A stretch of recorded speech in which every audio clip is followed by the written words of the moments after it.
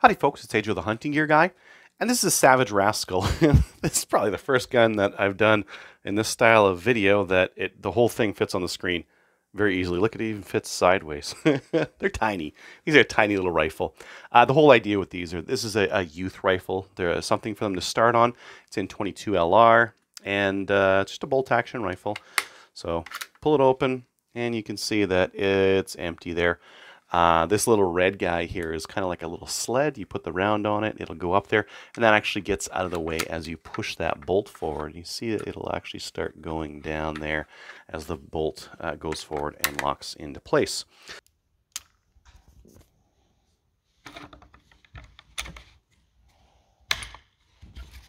Very simple little rifle. We've got a safety on the right hand side there, so that's on safe. That's on fire, so it's easier to get onto safe than onto fire. And it uses an aperture style sight, so you can see that aperture on the back, and then we have a front post. So look through the aperture, center the top of the post inside the target, and fire. You'd think that would be hard for kids, but it's actually very easy. I find they don't have any problems with the aperture at all. It does have an AccuTrigger on it, so that is quite nice. It just makes it for a little bit easier of a gun to shoot, and it's a really nice trigger on it. Nicer than the trigger I had on my first 22. We'll say that. Now the aperture sights actually have a couple of different things you can use to adjust them, and they're all very easy to use. So for your windage side to side, we just loosen this guy right here, and then we can move the whole shebang left or right. And if we ever mess it up, there's a couple of little witness marks on there that do make it easier to figure out where to put it. And then for elevation, we can loosen this guy. It's also kind of like a nut, and we can then rotate this thing up or down. Another option, if you don't like those, is that you can actually use bases along the top. So they do sell Savage Rascal bases for these things. You could put a red dot or something like that on here. One thing that's going to be an opponent for you is the cheek weld you get off of it. So I have a big, adult-sized head. Imagine if I was a kid and I had a small head. Look at where my eye is right now. I'm like in line with the barrel. I need to be like up here. And if I had a red dot or something like that, even higher. So you're going to need to put some sort of cheek material or a cheek rest or something on here because it's just not high enough. I'm floating my cheek so high over this thing in order to look through that aperture. And if I had a red dot, I would be even higher, and I'm just grazing the side of my chin. So if you want to do your kids a favor, if you do get one of these things, and I think they are a really good rifle, especially for the price and what you can do with them, they're fine. I just think you'll need a cheek rest or something like that. I would rather they had this thing just a little bit higher, or they had some replaceable, like adjustable cheek pieces that they could put on here or something, because it would just be so much nicer to be able to adjust that and get correct cheek rest and show a kid what the correct cheek rest is right from the get-go. We do have steel sling swivels front and back. That's useful if you wanted to take your kid rabbit hunting or squirrel hunting or something like that. Boy, a sling's nice. Just for them to be able to sling up and take their rifle like dad or mom.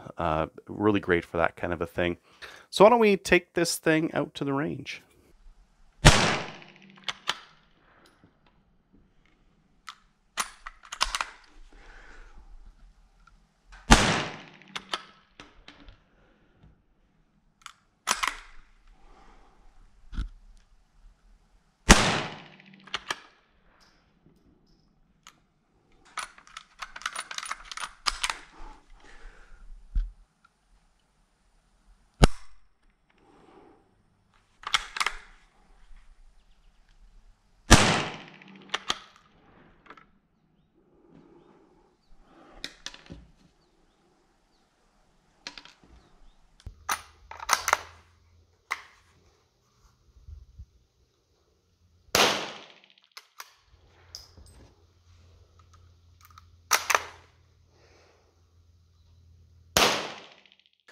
So as you can see, pretty straightforward.